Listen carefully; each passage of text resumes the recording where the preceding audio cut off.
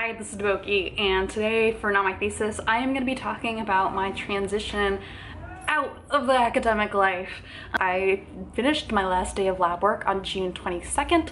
On the 23rd, my husband and my parents were wonderful and came up and helped me pack, and we moved everything down to New York. And then on the 25th, I started my first day as an intern at Scientific American, where I've been working on video stuff. Obviously, as someone who started a whole series on our channel about grad school in academia has been very, very consuming, and it's definitely consumed my personality, my time, my entire sense of well-being. I don't like doing that really annoying thing where you like brag about how many hours you work and stuff, but like, especially by the end of grad school, I was working a lot, like very, very long hours, many days a week. There were times in grad school where I actively tried to minimize the number of hours I spent in lab, but even still, the lab and the work that you're supposed to be doing, it's kind of constantly on your brain. It's just sort of a fact of the experience.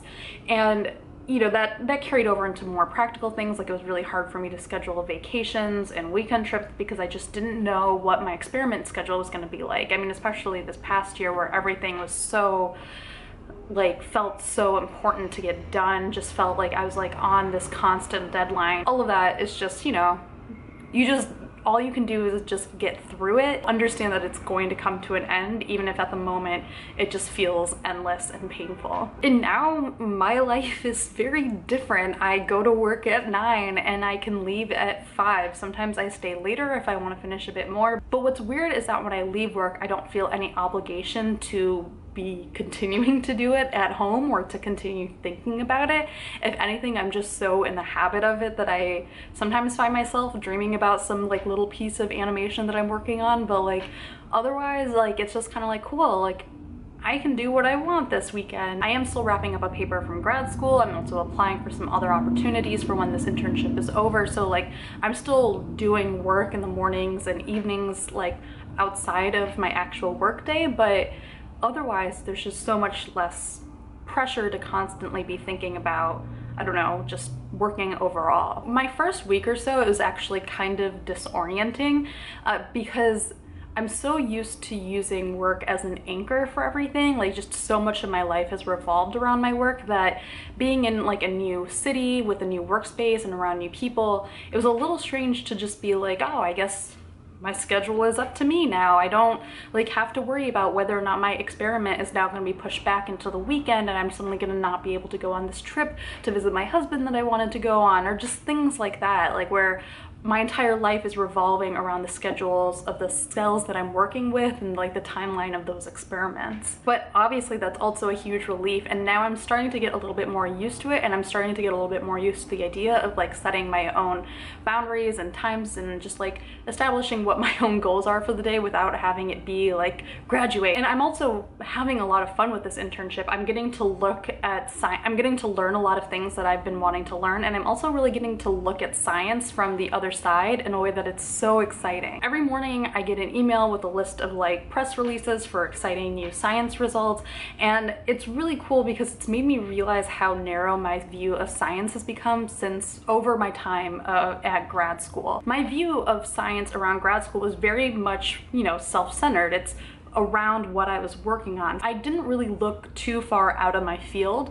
I had sort of a narrow range of science that I was looking at, and now I have the time and also kind of the obligation to read about science from so many different fields. Like, I read a paper about dolphin diving body mechanics, which is not something that I didn't even knew that people were researching, even though of course, duh, someone's doing that because that sounds amazing. And I feel like I get to learn so much more science than I did in grad school, which is a really weird thing to say, but it's definitely true. What I learned in grad school was huge. I got so much out of it, but like I have a lot of knowledge about a very specific range of things, and now I'm getting to like explore science kind of from the bigger picture view that I've always been looking for. I've been learning a lot of just basic skills that I've been needing overall. I've been learning how to use After Effects to make animations. I've learned more about how to use Premiere Pro. I use Premiere Pro to edit my videos for this channel, which is kind of overkill for what I'm doing here, but I did it because I wanted to learn it in case I was like pursuing this kind of job basically.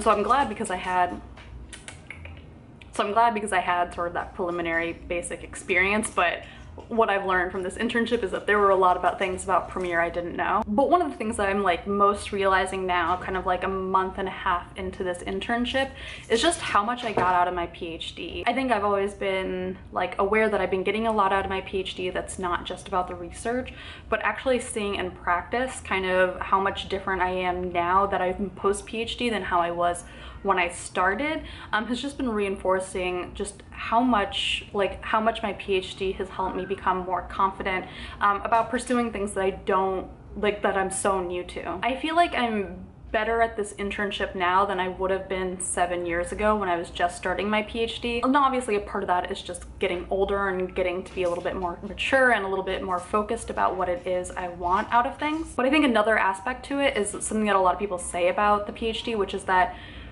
grad school, your PhD in particular, it's where you learn how to learn. And a lot of that is just based around what research is. Like obviously we've all been to school, we've all had to learn things, but when we took classes growing up, you know, when we took a test, those questions, they have answers.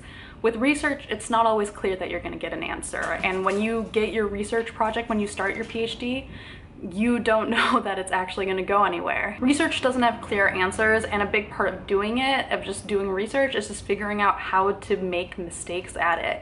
And it took me a while to learn that in grad school. When I started, it was extremely uncomfortable for me. I wanted my advisor to have all of the answers. I wanted all of my experiments to work immediately. I wanted clear instructions on how to like set up and do this whole project, and that's not how research works. And every year that we would get new students, I've seen that process repeat. I think it's actually a process that almost every grad student I've seen has had to go through, even if they have research experience from undergrad, because doing research in the lab and actually setting up and like, you know, planning out a project and actually like fully pursuing it, those two, there's a huge step between doing those two things.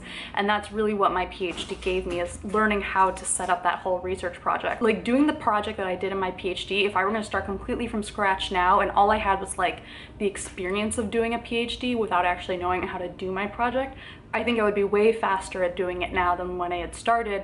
And it's just because of the nature of learning how to learning how to make mistakes at something, learning how to make the right kind of mistakes that you can actually learn from. These were things that were really hard for me to adjust to in my first and second year of grad school. They made it academically and emotionally tough for me.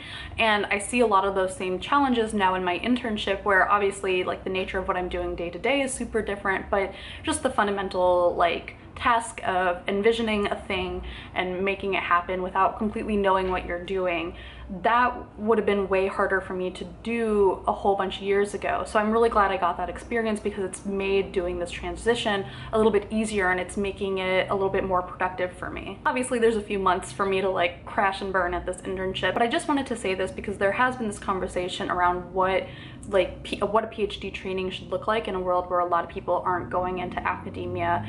And I think the most fundamental thing, the most basic thing that I got out of my PhD was this aspect of it, of learning how to start and finish a project and learning how to bear with not knowing how to do everything right away. I think for a lot of PhDs who are considering leaving academia, one of the fears is that you might have wasted your PhD, you might have wasted that time. Maybe I'll get to a point where I feel that, but I don't feel that right now, because I really feel like everything I've learned in my PhD that is really important, I've had to use immediately. Like, sure, I'm not engineering T cells to fight cancer every day, but like that's not actually the core of what I was doing in my PhD. The core of what I was doing was learning how to work with myself and other people to make a project a reality. And those are skills that you don't stop using when you've graduated. And obviously you don't have to be a PhD to get these skills. Like, it's not like that is the only place to learn how to do it. The challenges are the same whether you're building a project in an academic setting or anywhere else. Like, those ideas come up all over the place. It's why it's something that I'm experiencing now in my internship. This is more about saying that if you're in the middle of your PhD and you're worried about whether or not you're getting anything out of it,